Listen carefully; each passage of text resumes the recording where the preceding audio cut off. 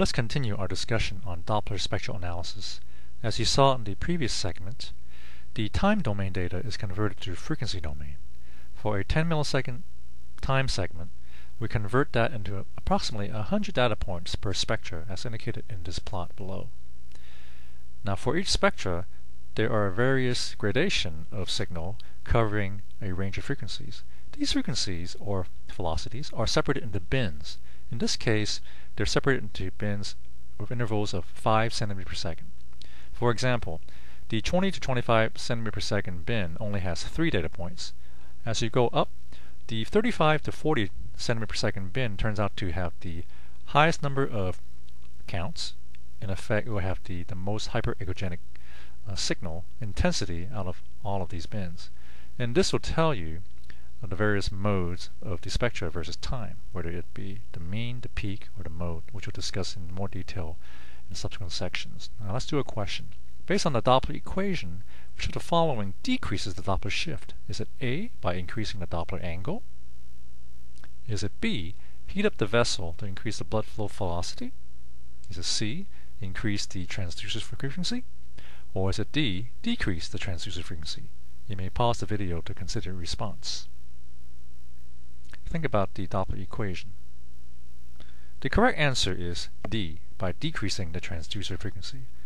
As you can see from the Doppler equation, the Doppler shift is proportional to the velocity and also proportional to the transducer frequency.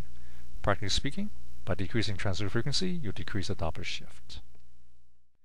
There are 5 aspects of Doppler spectral analysis that I'd like to discuss in this segment.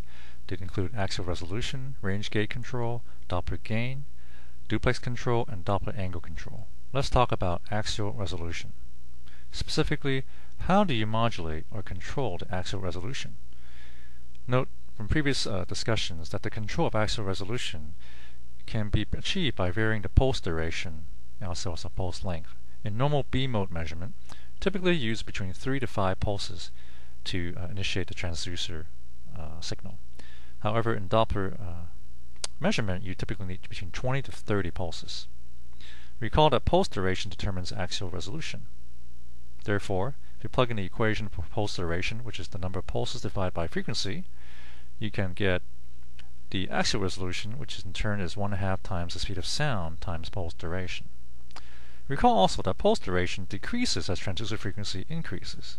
In addition, if you increase the number of pulses, you also can increase pulse duration. So let's do an example. For Doppler measurement, if the frequency of the transducer is 4 MHz and you have 20 pulses, calculate PD and axial resolution. The pulse duration in microseconds equals 20 divided by 4, which is megahertz. You have 5 microseconds. The axial resolution, therefore, is 1.5 times the velocity of sound in tissue, which is 1540 meters per second, times 5 microseconds. And you end up with 0.38 centimeter. Now, for most systems, you really can't control number of pulses, but you can control the frequency. Therefore, in terms of knobology, you have to just adjust the frequency during Doppler mode to improve the axial resolution. Now let's move on to range gate control. In pulse Doppler system, you have the advantage of specifying the sample volume of interest where you want to receive the Doppler signal. Specifically, this sample volume is determined by the spatial pulse length, the beam width, as well as gate size. We'll demonstrate this in the next set of diagrams. As you recall, our prototype transducer creates a transducer beam, which is emanating from the transducer towards the soft tissue of interest. Now the sample volume is depicted between these 2 cross-sections of the beam width, and specifically, the sample volume has a longitudinal or axial component, which is a function, or axial length as a function of both the pulse duration as well as the gate size. Now the other dimension, which is the x or y, depending on how you want to describe it, is characterized by the beam width, which, as you recall from earlier discussions, is a function of beam frequency, aperture, and the transducer design.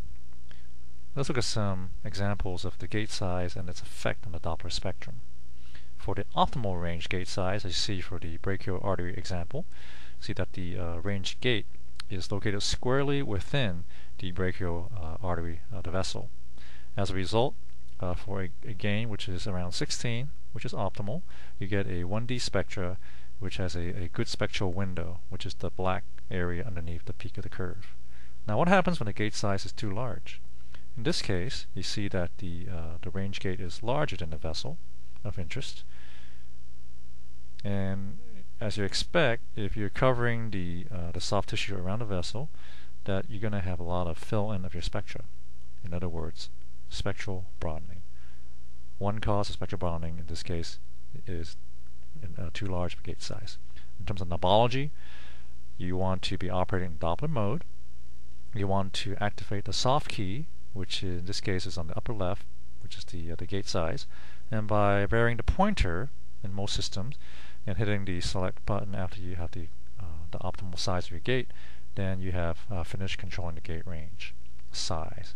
Now by decreasing the gate size, you can decrease the occurrence of spectral broadening. Now let's move on to talk about Doppler gain control. Now what happens when the gain is too large? As you can tell from this brachial artery example, there's a lot of background noise when the gain is too excessive, as well as you have some degree of spectral broadening as a result of this excessive gain. Now in this case the gain is over 30, which depending on the system might be too large, might be too small, but in this case is too large. And as I mentioned before, it leads to excess gain, which makes the interpretation of the 1D spectra less secure. Now what happens if the gain is too small? Now in this case, the gain is only 2, and as you expect, the signal intensity is hard to take to read off, and therefore that is also non-optimal. So therefore, by rotating the knob D, you can optimize the Doppler gain. Now let's move on to duplex control. What is duplex control? It is the ability to separately control the B mode and D mode transducer frequency.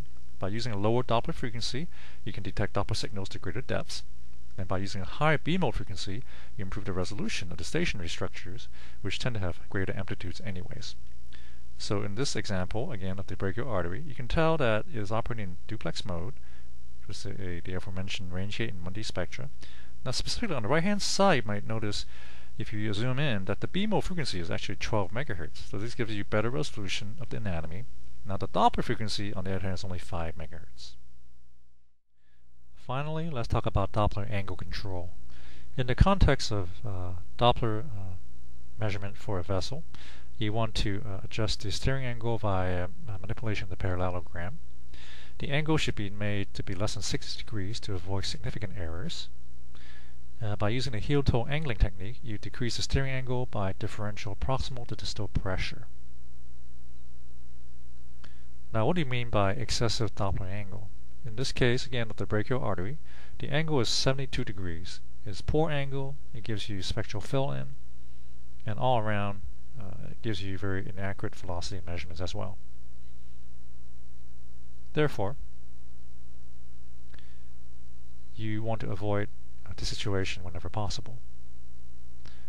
The heel-toe method is basically a technique where you angle the probe such that you avoid 90 degrees of angle of inclination. In this case, you have the angle straight on at 90 degrees versus the vessel, which is undesirable. I have a diagram of the heel and toe, which is being flat. The lower leg being the transducer, and then the foot itself is the vessel. Now by angling this transducer such that the pressures on the proximal end and the distal end is lifted up, you can modulate this angle such that the angle goes from 90 to somewhere hopefully less than 60. In effect, the heel toe is lifted, going from heel to toe. As you can see, by employing the heel toe method, you're able to reduce this Doppler angle from 72 to 59 degrees in this instance.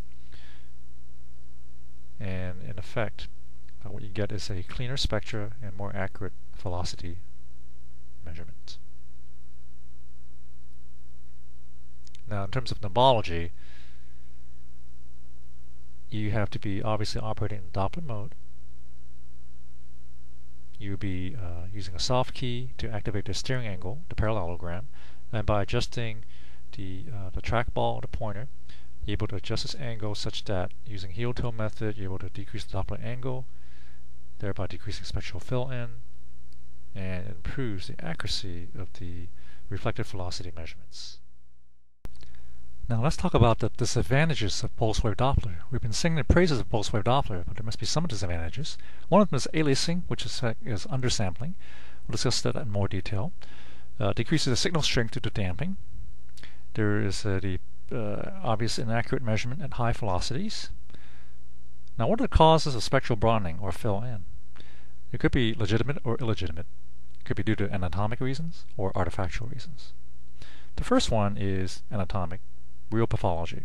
If you have stenosis, you have turbulent flow, you get spectral broadening. On the other hand, if you have excessive Doppler angle that's greater than 60 degrees, then you get this artificial fill-in. And finally, excessive sampling volume due to larger than the desired range gate width or transistor beam width can also lead to broadened filling.